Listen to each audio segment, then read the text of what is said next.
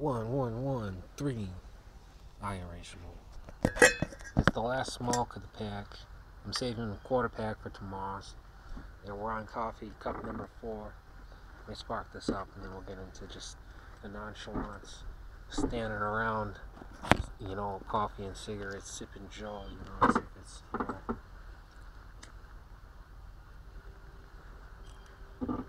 or whatever, says. There's that.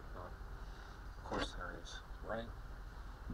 Skippy, darn Skippy. Oh boy.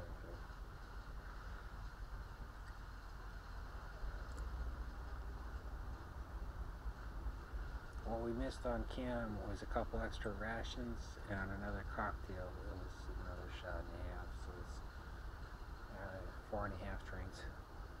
Since 4.5 drinks in 3 hours, so we're gonna sober up with the Black Joe and have the last smoke of the day, and then go ahead and drift off for 5 in the morning and then scrounge for cash.